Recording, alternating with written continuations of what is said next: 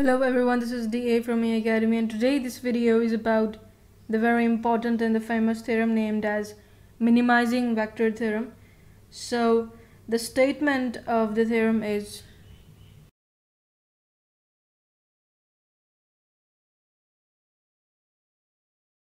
that if we have an inner product space V and let A be a non-empty complete convex subset of V.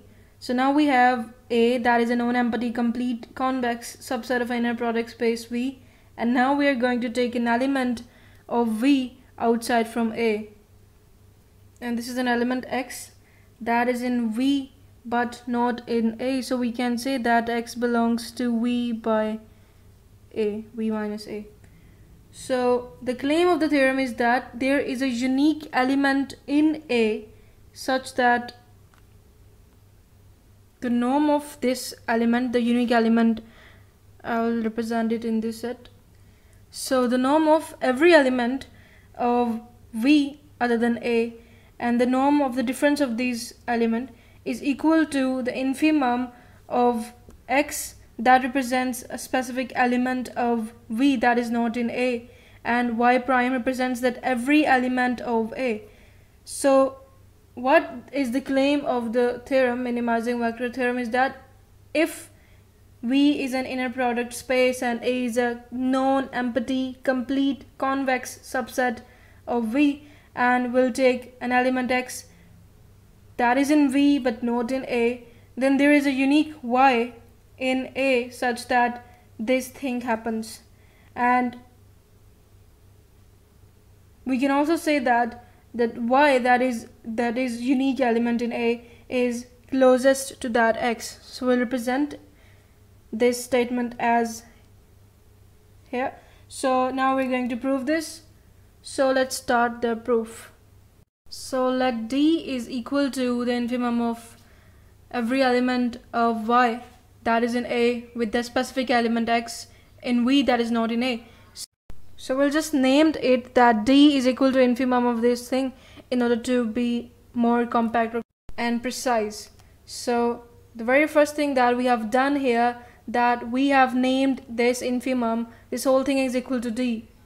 Now we'll use the definition of the infimum, that there is a sequence such that of the term like that if D is the infimum of this X minus Y, where every Y prime is an element of A. So by definition of the infimum, there is a sequence of this type, that norm of X minus Y1, norm of X minus Y2, norm of X minus Y3. So this sequence eventually converges to that D. This is by definition of the infimum.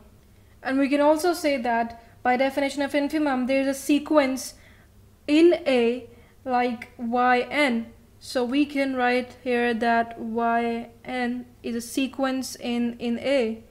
So such that this is a sequence, or we can say that such that D is equal to the limit of this type of sequence, because this sequence converges to D. So by definition of the convergence, we can say that D is the limit of this type of sequence.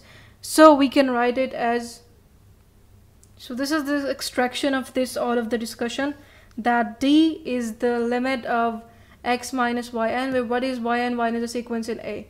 So this is the useful information now, and we'll use this information to show that Yn, this is a Cauchy sequence in A, because it is given that A is a non-empty complete convex subset. So for using the information, we'll show that Yn is a Cauchy sequence in A. So for this, first of all, we'll look at the parallelogram law. So the parallelogram law says that X bar minus Y bar, the norm squared time equals to 2, the norm of the first element squared plus the norm of the second element squared multiplied with the 2 minus X bar plus Y bar and the norm squared. Why I'm using the bar here? Just to make the difference from the elements that are using here. So this is just the definition, or we can say this is just the parallelogram law. We'll use this law here and we'll replace X bar with, so we'll use X bar here ym minus x, and y bar is yn minus x. Why we're taking this? Because we're going to show that yn, this is a Cauchy sequence in A, and for the Cauchy sequence, or for the definition of the Cauchy sequence, we'll take m and n subscript here in order to prove it. So instead of using x bar here, we'll use this term, and instead of using y bar here, we'll use this term in the parallelogram law. Now substituting it, so what we'll get? So now we have, in place of x bar we have ym minus x, in place of y bar we have yn minus x, and again x bar ym minus x, and y we have ym minus x. So it's time for manipulation. Now it will be x will cancel out with this x, so we'll get ym minus yn. Here it is ym minus x, and the next term will remain the same as well. So the last term will be manipulated because the x can be cancelled out here. We get ym plus yn. No, it can't be. It's minus 2x. So we'll get this term here. So now, as we know that A, that is a complete convex subset of the inner product space V. So first of all, I'll get, as this whole term is a square term, so I will take 2 out common out of it, so it will become 4, and there will be ym by 2 and yn by 2. So we can use the definition of the convex here, that ym by 2, yn by 2, and 4 here minus x, that is whole norm squared. So this will belongs to A. So this must be an element of A by definition, because A is a convex set, and this satisfies the definition because ym are taken from A, yn are taken from A, 1 by 2 is a constant taken from between 0 and 1, and 1 by 2 plus 1 by 2 will take 1 as well. So this is indeed an element of A. Now we can say that if we are going to use this, D is equal to the infimum of this thing here, because D, what is D? D is the infimum, and every element in A of this type must be greater than or equal to this thing. So we can say that because this ym minus ym plus yn, because 2 is taken out, so I'll write this here. As we can say that 1 by 2 y plus yn is an element of A. So this must satisfy the definition of the D as well. So we can write here now. So this side is less than or equal to this side. Why? Because of this D, because of this D. The D is the definition of the infimum and all of that. So now, as m and n are approaches to infinity, or we can say that we take elements that are far away from the beginning. So what should done to this? This will be equal to D, and this will be equal to D. So 2d squared plus 2d squared, we get 4d squared minus 4d squared. This will be equal to 0. So as m and n approaches to infinity, this whole thing is equal to 0. We can say that this whole thing is equal to 0 because this is the norm squared.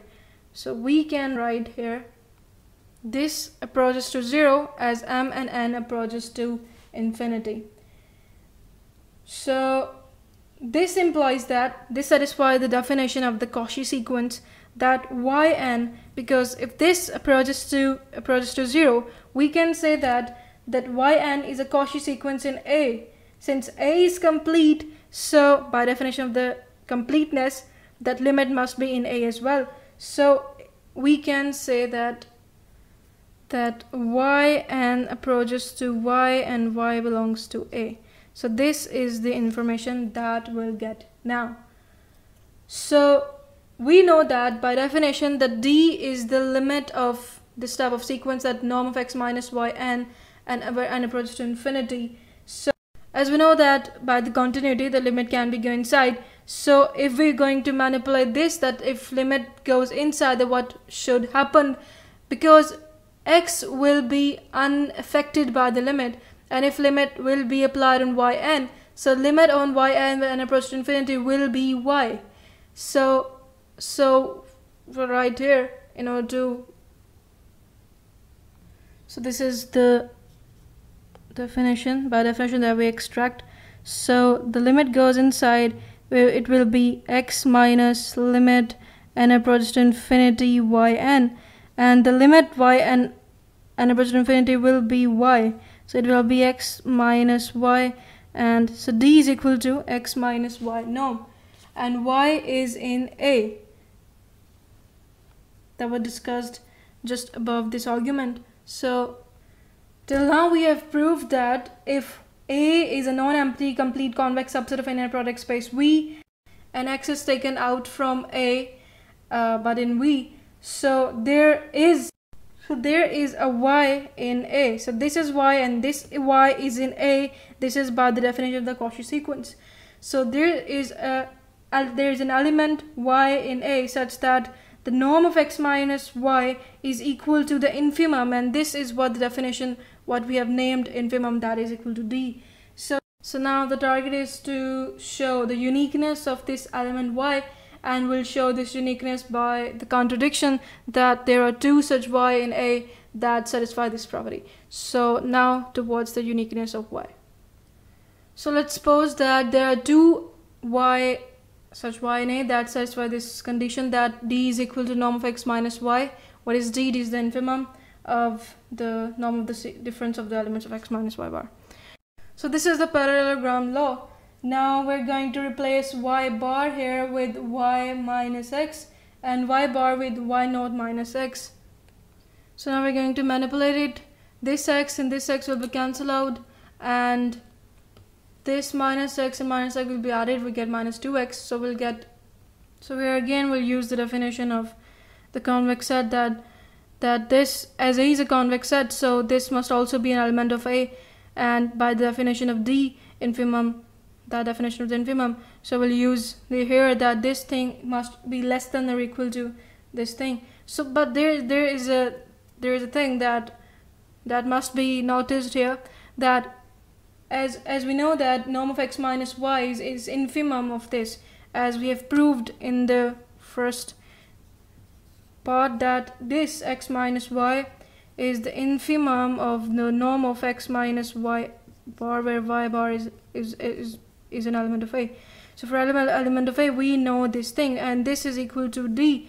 So this is true for that unique y, and here y is that unique element, y naught is a unique element. So we'll use this definition here, that this thing is equal to d square by this definition, and this is also equal to d square by this definition, because y and y naught are claimed to be both elements of A that satisfy this definition.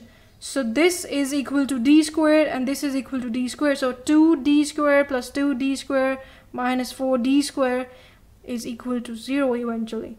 So what we'll get here, that y minus y naught norm square is equal to 0. So this is equal to 0, and by the definition of the norm, if the norm of anything is equal to 0, will imply that element is itself equals to 0. So we can say that y minus y naught is equal to 0, and if it is equal to 0, then y is equal to y naught. So there is a unique y in A. There can't be two elements in A that satisfy this property. So we have proved that if A is a non-empty complete convex subset of an inner product space V, and we take an element x from V that is not in A, then there is a unique y in A such that norm of x minus y is equal to the infimum of norm of x minus y bar with every element of A. So this is the minimizing vector theorem, and we have proved it. So this is for now. Looking for more such videos, and you can subscribe this channel in order to watch more upcoming videos. We will meet in the next video. Till then, take care. Goodbye.